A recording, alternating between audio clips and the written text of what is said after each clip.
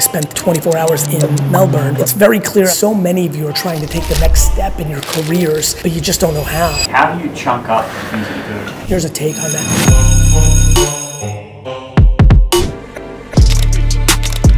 I day trade attention and build businesses. Legacy is greater than currency. I'm a purebred entrepreneur for real, for real, for real. Like, documented.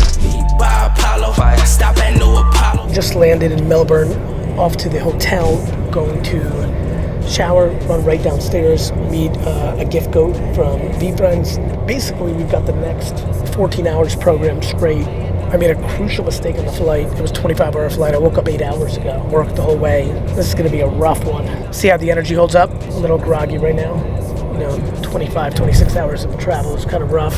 Put the kin, got them looking, yeah, they praying. She like, I like what I'm seeing. Now we up, they praying. Such a pleasure. Thanks. Hey, Gary, Luke, nice to meet you. How are you? Sherelle, nice to meet you. Such a pleasure. I've been holding on these. This one I really want. Do you want to win them off me? Yes. Do you want to arm wrestle before? Probably, even though I don't think I can win.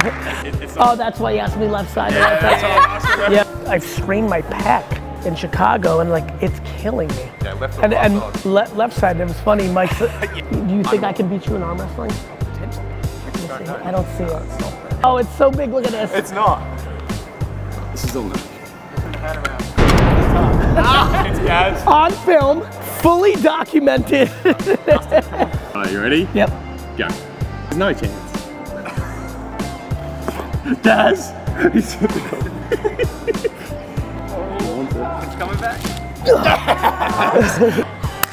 You know we're gonna edit it with just the place where I want you to. Thanks, Gary. It's lovely to meet you. Enjoy the rest of Australia. Anytime. Such a pleasure. Thank you. All right, going into a client meeting, so you'll be not filming this. Tell him don't play with me, bitch, I got gang with me. This one trade with me. I've been up late viewing tape for the sake of it. Heart do the race on stage. I got here to the Great Lakes. Let me slide in the ride like a raid, full tank in it. I've been clearing space for me. I've been feeling great. Expecting a lot of these crowds. Doing that Over for a couple of 1,000, I years. think. Literally, if it's one person, I'll just go hard. Yeah. So Like Rick. What's really wild about it is like I generally, like of course I'd be like, hey, what went wrong?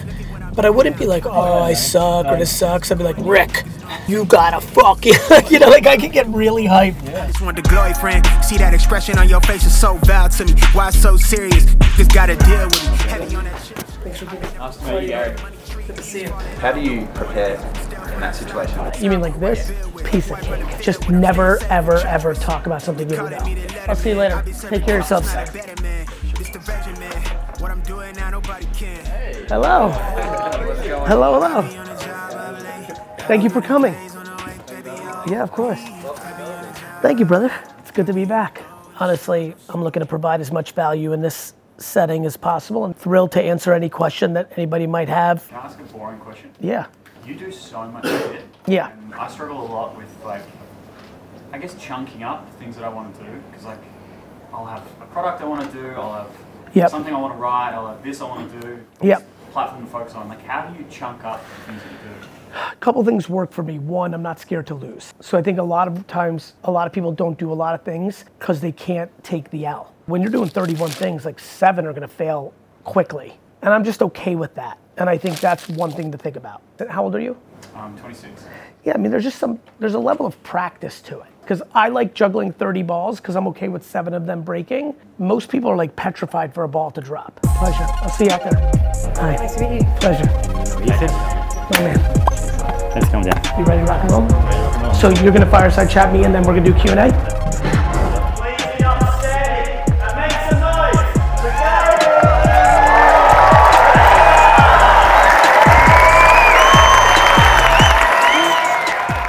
Has money mindset been an issue at all, or has it just been like a byproduct of your... Byproduct. Money's good and all, like I understand what it is.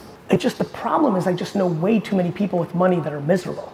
And this is where luck comes in for sure. I love business. We're living in an era where people have put entrepreneurship on a pedestal and a lot of people are forcing themselves to be when they're not. Self-awareness is what leads to happiness. Not everybody should be an entrepreneur. It takes a real stomach to be an entrepreneur. Everything's on you. People are like, what's your morning routine? I'm like, I wake up and look at my phone to make sure the world's not on fire. Because my Singapore office is open and Australia's like, it's constant anxiety. You gotta like it for it not to be anxiety, but if you don't like it and you were not built for it, it fucking is the worst. And I watch entrepreneurship eat up people every day.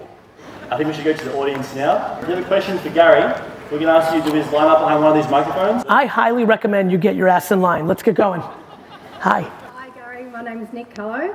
I was part of Eruption 5. I was the addict for 26 years and overcame that addiction, 2.5 years clean now. So I post my journey on social media.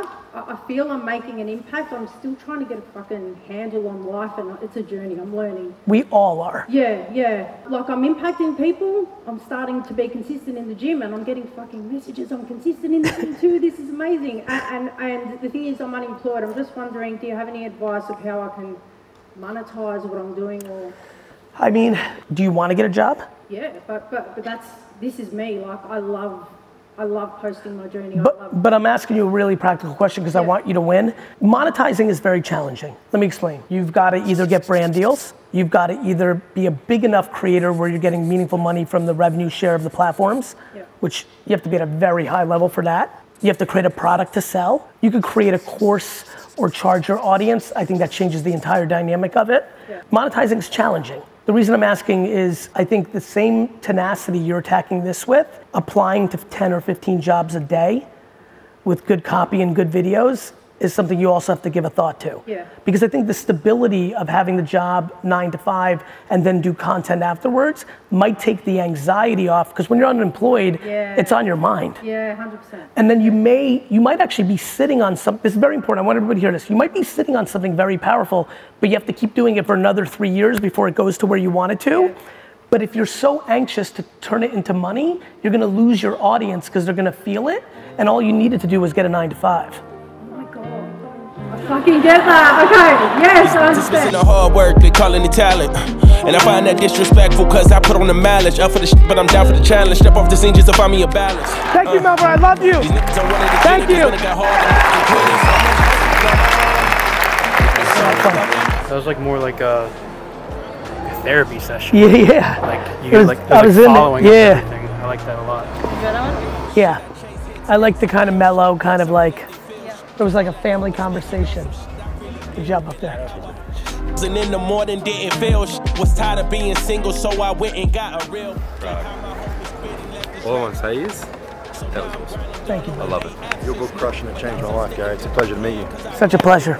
You know, when going through these lines of 100 people and taking these quick selfies, you know, I'm empathetic that the event is normally trying to get through everybody. They're probably being empathetic to me and want to get me home. It's a long day. But the reality is like having that microsecond, seeing how people are doing, making sure I connect with them, you know, is very important to me. Dog, yeah. Trying to make it out the struggle, dog, yeah. Hey, watch out this bubble, dog, yeah. I put in so much hustle, dog. It's all about that muscle, dog, yeah. Trying to make it. Walking into a client dinner, at 8 to 10 clients. So really double dipping here between the, you know, speaking tour and VaynerMedia business development. Anytime you can get 2 for the price of 1, it's always good. So we're gonna go in here. I'm gonna meet with some VaynerSports Pass people right after this. Of course, have a wonderful evening. So we'll see you in Sydney. A lot of things I think about is doing things when it's hard. We flew from New York to San Francisco to Melbourne. We're in the air for 24 hours. We land, we shower, and we go right at it. You saw everything we're doing, like fucking meetings and then meetings and then meetings and keynotes and meetings and lines. Now I'm sitting with 2 gentlemen who own VaynerSports Passes, who AJ calls me, you know, 3 weeks ago and says, hey, there's a couple of holders of VaynerSports Pass. They live in Australia. I'd love for you to meet them.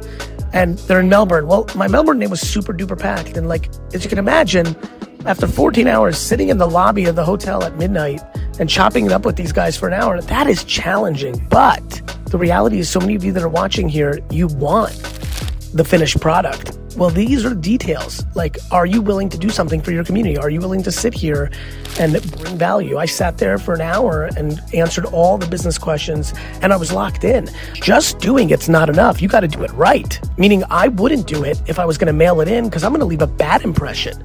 And that's a waste of, energy on both sides. And so, this is just a clip to wrap up the day. The reality is I'm fucking exhausted at this point. And the question is, if you want it, like, there are going to be moments where you're going to go harder and stronger and deeper than maybe you even want to. Sometimes you got to dig a little bit deeper, especially, and this is the key here, especially for all of you that are talking that shit.